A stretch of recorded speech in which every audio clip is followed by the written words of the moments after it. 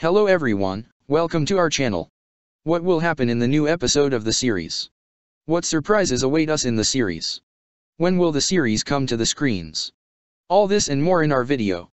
Don't forget to subscribe before going to our video and turn on notifications so you don't miss our other videos.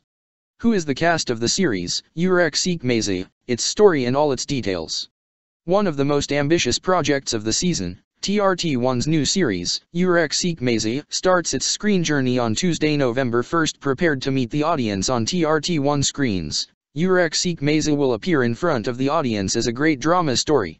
With its impressive story and strong cast, Heart Dump, which has already taken its place among the most ambitious projects of the season, seems to create the effect of the Innocent Apartment series, which left its mark on the last two seasons. While the promotion, which announced the release date of the series, which was shot at full speed, was talked about on social media, many comments came for the promotion. The very positive comments on social media showed that the series could make a good debut. Prepared to lock the audience in front of the screen with its dramatic story, the series Heart's End will bring to the screen the emotional story of a man with a personality disorder and a woman trying to hold on to life with her children.